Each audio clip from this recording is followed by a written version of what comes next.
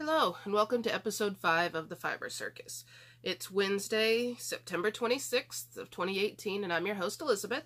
If you're a new viewer, thank you very much for tuning in, and if you're a returning viewer, thanks a lot for coming back.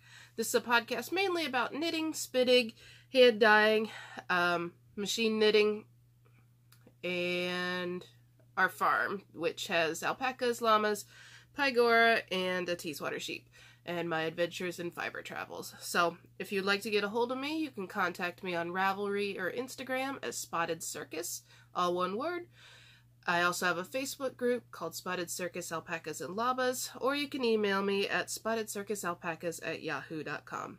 In case you couldn't tell, I have a pretty nasty cold this week, and as a result, I am drinking a tea today in this very cute cat hipster mug, and it came as a pack of 4 with cats with different hats on that I got at TJ Maxx, actually. And my tea today is, thank goodness for David's Tea, because they have Cold 911. And Cold 911 kind of reminds me of the smell of Vicks, but in a tea. So if you actually kind of like the smell of Vicks, you'd like this tea. It has organic peppermint, apple, juniper berries with eucalyptus and orange flavoring. It says, bad colds require badass interventions. Take this tea, for example. It's a deliciously soothing mix of peppermint, juniper, and eucalyptus. It's pretty good at when you're feeling kind of sick. It does actually help to open up your sinuses quite a bit. So, hopefully I won't have the sneezes, and I won't get the coughs during the middle of the podcast today, but it's not a guarantee. So if so, I'll try to edit it out. So, works in progress. I've been traveling last week. I was in Colorado for, let me think, Monday, Tuesday, 3 or 4 days. I don't remember exactly how long, and it kind of runs together because the drive is like an 18-hour drive, and so I tend to do it overnight, so I'll leave at night on Sunday and get in like Monday afternoon, but then coming back I lose a couple of hours, so it really kind of throws you off. I think I tried to leave Colorado Thursday at, when did I leave? I left there by about 9 a.m. and I got back home physically about 5 a.m. on Friday. It was a little bit longer drive because I had a couple alpacas with me, and one of them decided that she was not ashamed to go poop, and so we had to stop a little bit more often and actually let some extra out. So it was a bit of an adventure, but it's always kind of nice to have critters in the van with you because you don't feel so alone when you're driving. So I didn't do a ton of knitting, but what I have knit on has been pretty monogamous. So I've been knitting on my portage sweater. Not a real big surprise there. Last time, I think I'd finished the ribbing for the bottom and actually bound off, and I had just started picking up the stitches for the edging. So this garter band right here is for the edging. I've got a total of 6 inches to do, and then I'm going to be working on pockets that are actually going to be coming down the sides here. So this is taking a ton of yarn. I'm on my 4th ball right now, and all I have left is this out of the 4th ball, and each of those balls was a little over 250 yards. So I'm about 1,000 yards in. I think I'm roughly at about 4.5 inches. And I probably have another 1.5 inches or so to go, at least. My husband and I have been watching the TV show The Flash late at night right now. And so, through an episode of The Flash, I can usually knit 2 to 3 rows, which, that's a lot of stitches, in my opinion. Well, you have to excuse me. Talking has obviously caused my throat to decide to be nasty right now. So, that for the most part is all that I've really been knitting on, and it's not like me to be this monogamous in knitting, but for some reason I feel the urge to actually get this done before SAF. So I've got 4 weeks maybe till SAF, in which case I've got to get the arms done and finish this edging. Don't know that it's going to happen, but I'm going to try. It's still living in my Bags by Awesome Granny bag with the cute little kids catching fireflies on it. So that's really all that I've been working on this week. I haven't cast on anything new, although I've been really tempted to. I keep eyeballing these colorwork sweaters, and I saw actually a really interesting colorwork sweater a couple of episodes back, on the Fruity Knitting podcast, and the color work was all done via slip stitching, so that way you didn't have to know how to manage 2 colors at once. And so I'm kind of tempted to knit that for some reason, simply because I think it would be easier. But then when I'm looking at it and going, if I'm going to knit a fingering weight colorwork sweater, I might as well just do full color work and make it custom. Because, you know, go big or go home. So we'll see. I may or may not start something, but I definitely want to try to get my portage done before I get into it. So since I haven't cast anything on, I actually have several finished objects. So the first finished object I was working on the last time during the podcast, and it's the beloved Aran hat.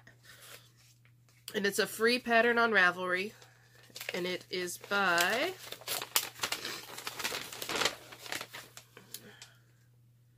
Solinqua something. I was knitting it out of my new Aran Hat Yarn that is a silk tube with alpaca and merino actually blown into it. And this colorway is called Frost. And so I finished the hat. I knit it to the pattern's instructions. And I actually had a pretty good sized ball of yarn left over. So I really could have made it a little bit slouchier. But I think it turned out pretty nice. It actually holds the stitch definition pretty well. I'm considering putting a pom-pom on it. Like a big fake fur one. Because I think if I tried to make a pom-pom out of this yarn, because of the structure that it is with this silk tube, I don't think that a pom-pom would hold up quite right. So overall, I probably have a little over half the skein left. So this hat maybe weighs 3 or 4 ounces. It's extremely lightweight. But I really like the way that the stitch definition turned out. So it's definitely a yarn I'm going to start carrying.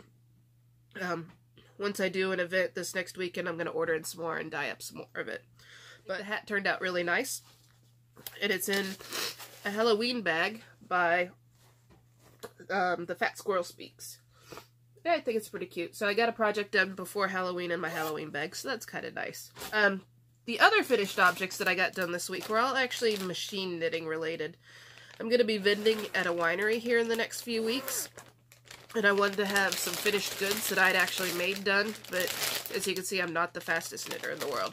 So I decided to make some really simple machine knit hats. So I took a bunch of one-off skeins, where they're either one of a kind or had something a little bit off with them, and I decided to start making hats with them. So this is the first hat that I made. It's a really simple 2x2 ribbing that I do on my ribber, and then I transfer all the needles up and do a stockinette tube. So, I hope people like slouchy hats, because that's what they're going to get. It's pretty similar to a sockhead hat. The brim is doubled over, but I think it turned out pretty cute. This was a one-of-a-kind skein, so I can't repeat it, and I guess that's why it wasn't really selling in the shop. So I decided to make it into a hat. So I have that one.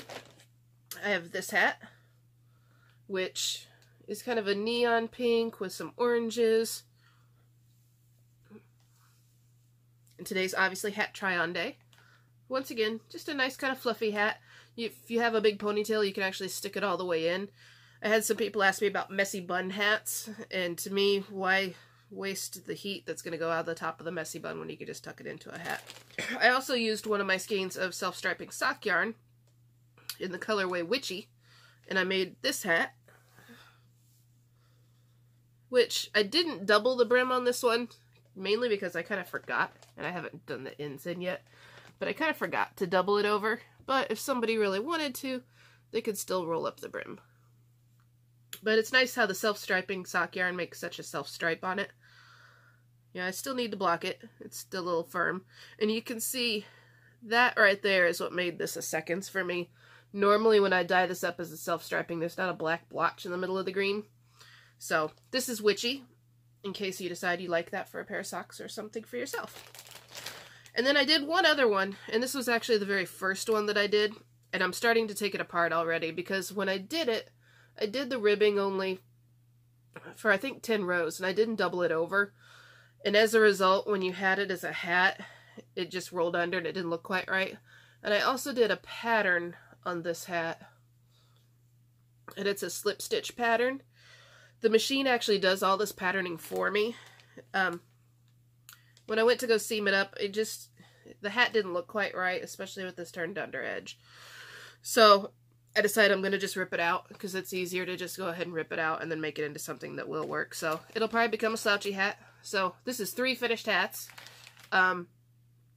If I wasn't feeling sick and my brain wasn't kapooting on me every now and then, each one of these hats would maybe take me 30 to 40 minutes to make it the most. And it was under 400 yards of sock yarn for each of these. So it's a pretty quick and easy knit.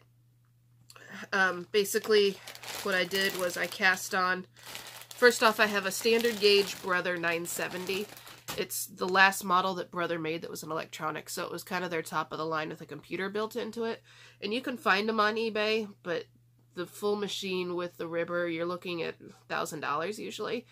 I didn't pay anywhere near that for mine. I found an estate sale that had that machine, 2 other machines, 90 cones of acrylic yarn, and a stand, and a lot of other stuff, and I paid less than $400 for all of that. So the key is you've got to know what you're looking for, and you've got to keep your eye out for stuff. I tend to see a lot for sale on Facebook Marketplace and on Craigslist, and I also follow estatesales.net to keep an eye out for knitting machines. I am doing some custom buying for people. If they give me a budget and they say, hey, here's what it is that I want, I will go out and find machines for them. So recently I purchased a standard gauge and a bulky gauge for a customer of mine, and I'm going to make sure that they're fully working, completely test them out before I hand them over to her, so that way she's ready to go with them. So she should like them quite a bit. The machine knitting is a lot of fun, but to do these, basically I cast on for 2x2 ribbing, and this is done flat. So this entire hat is seamed. You can see I've got a seam right there, and the seam runs up the back. Could knit the top of this hat in a circle because my machine will allow me to knit back and forth on 2 different beds, but it would require me taking these ribbing stitches and actually moving them off of one bed and onto another, and that's just too much work for me. So I cast on approximately 184-ish stitches, and I cast on for 2x2 ribbing on a tension number 3 for a fingering weight. I did between 40 and 44 rows, and then I transfer the ribbing stitches, which would be the knit stitches in this case, onto the main bed. And then I just work flat at a tension 5, maybe 6, depending on how I feel the fabric's going. And I do right about 100 to 140 rows. I kind of take a tape measure and see about how long it is when I'm working on it. And then when I get up to the top, the decreases are very simple because I haven't figured out how to do more complicated ones in a quick manner yet. And I basically transfer every other stitch to its friend next door, so that way I decrease by half, knit 2 rows, and then knit a 3rd row at a higher tension, and then I just drawstring it and run a needle through it with thread, pull it all up tight, and then sew all the way down the back. And so I think the hats are pretty cute. I like this one. I think it's young and hip. You know, the pink and the purple will actually glow under black lights with this yarn, which is kind of cool. Price-wise, so this skein of yarn right here, because it's self-striping, retails for about $30. Most likely I'm probably going to be asking around $45 for this hat. I'm hoping I get that. We'll see.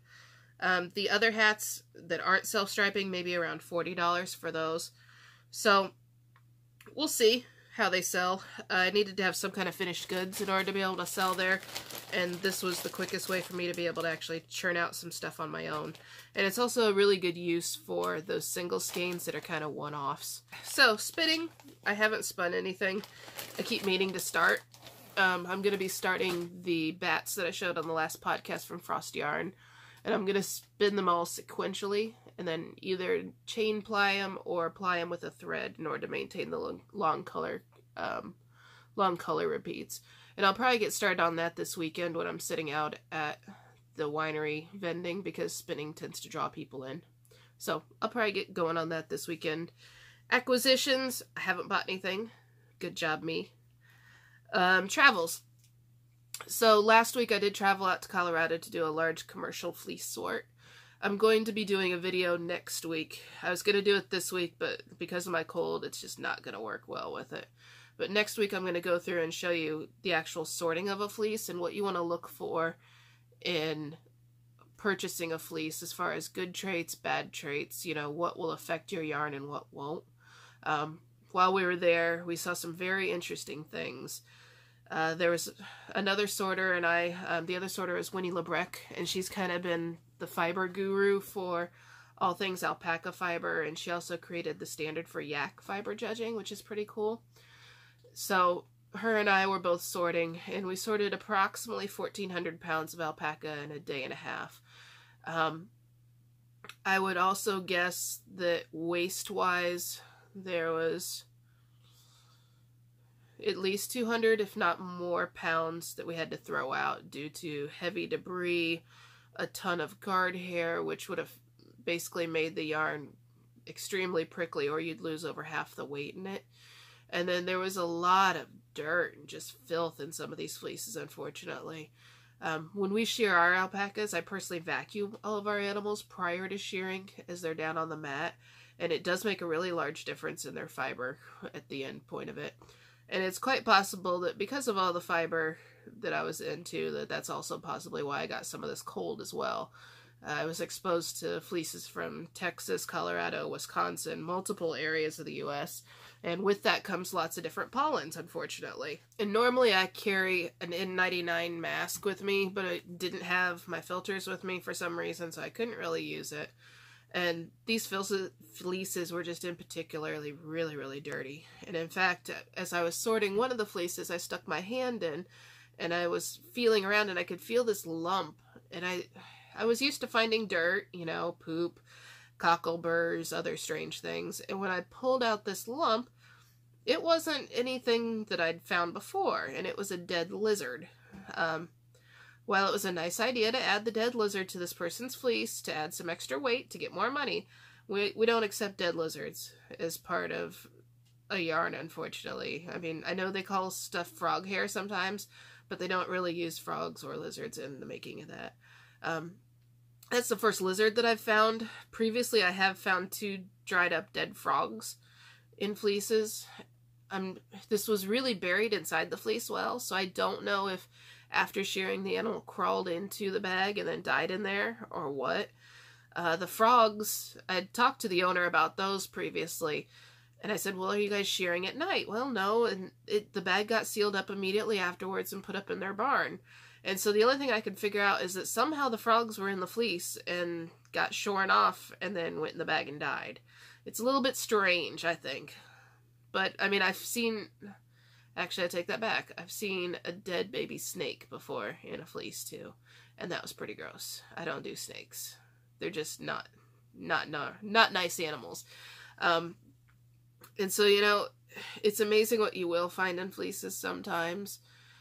You know, and when you're an alpaca farmer, this is your harvest, and this should be how you're making back some of your money for the year. And if you don't care enough to remove dead creatures from your fleece, then I think you don't have the right idea going on. So next week I'm going to be showing off some fleeces.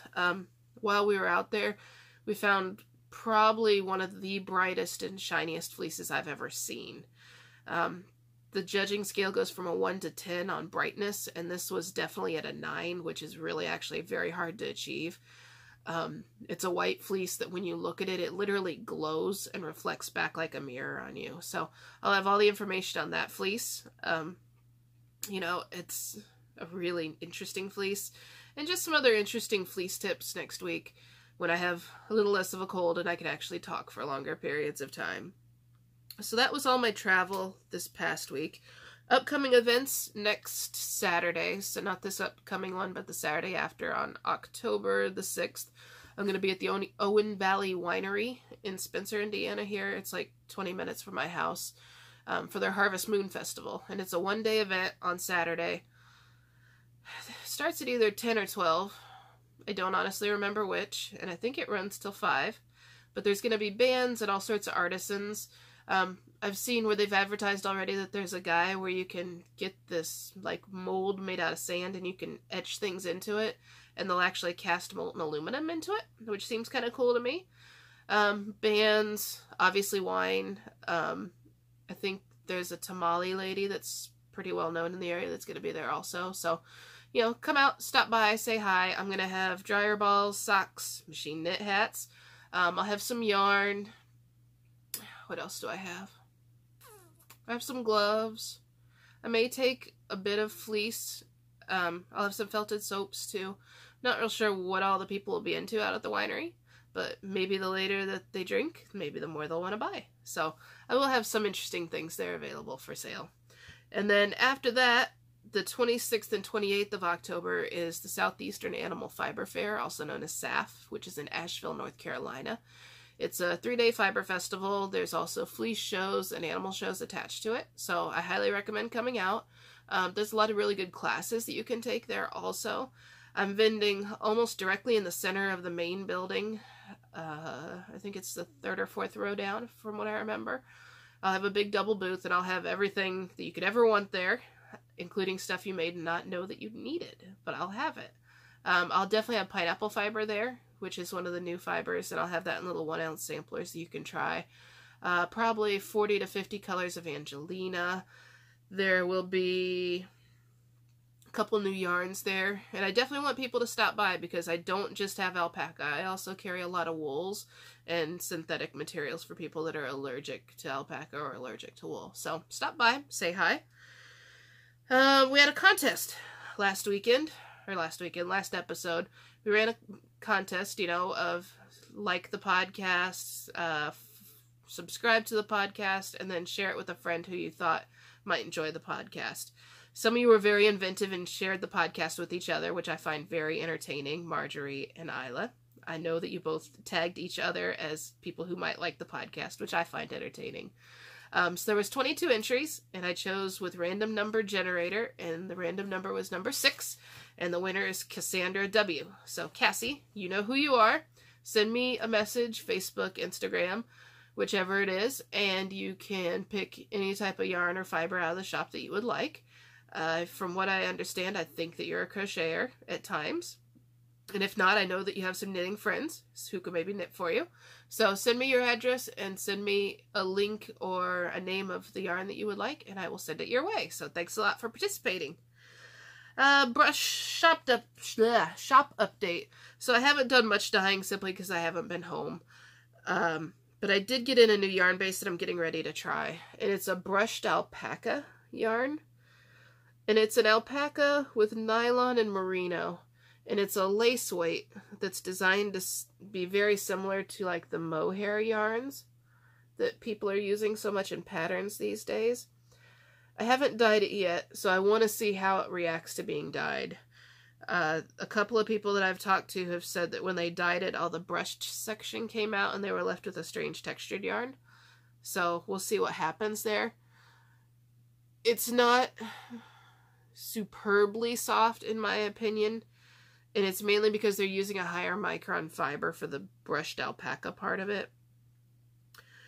So we'll see how it takes to the dye. I may try to carry some of it, I may not.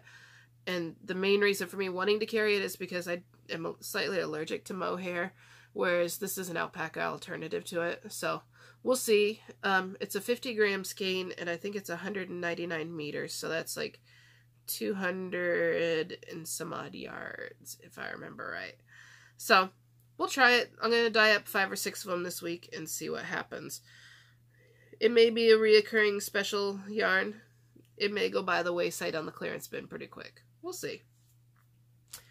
So I think that's the majority of the updates that I can think of for this week.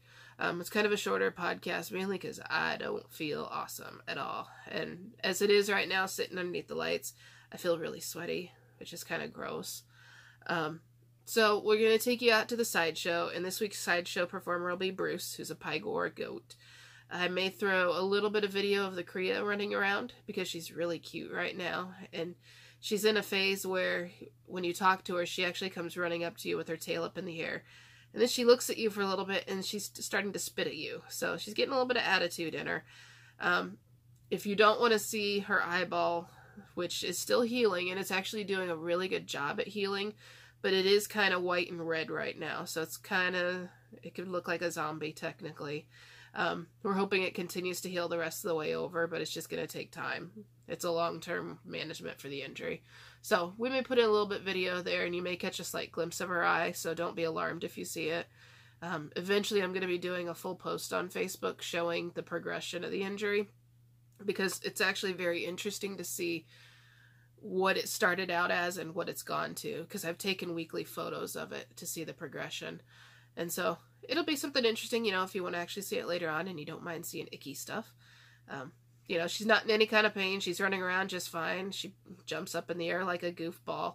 She every now and then will run into an alpaca on that side, but it's mainly because she's not paying attention, I think, and the adult decides to go right in front of her. So she's still kind of cute. So otherwise, I'll plan on seeing you guys in 2 weeks, and hopefully you come out to the winery if you're local at all, and I will see you then. Bye. Hi, baby. Hi. Hi. Hi. Where are you going? Where are you going? Where are you going? Baby. So this is Bruce, and Bruce is a Pygora goat. Pygoras were developed in the late 80s, and it came from a cross of pygmy goats, which are normally the little fat ones you see at the zoo that are always trying to eat your clothes, and Angora goats, which usually have the long silky fiber that you know about. Pygoras were mainly developed because they wanted to be able to get softer fiber that lasted for a longer time. And as you can see, he's decided to run away. And he plays with the dog. Come here, Bruce. Bruce. So Bruce is a type B. There's 3 types of Pygora goats. There's the class C, which are cashmere types, and they produce a soft, downy undercoat. There's a type A, which is more of an Angora, and then there's Bruce, which is a type B. So you can kind of see the gray fiber there. Thank you, Ted. Is his long, silky fiber that he produces. You can see he's also very fat, like a pygmy goat. His micron stays under 24, and it's long and silky. He does have an undercoat with guard hair. You can see these prickly black hairs up on his top. And his prickly hairs, he actually has to be dehaired as a result. But Bruce's personality, as you can tell, he likes to play with the dog on a regular basis, kind of hang out. I think he's going on 4 if I remember right. But he's a pretty nice little goat. He's friendly. He likes to get into trouble and eat things. But his fiber's pretty nice. It's long, silky, super shiny and gray, which is what we like here.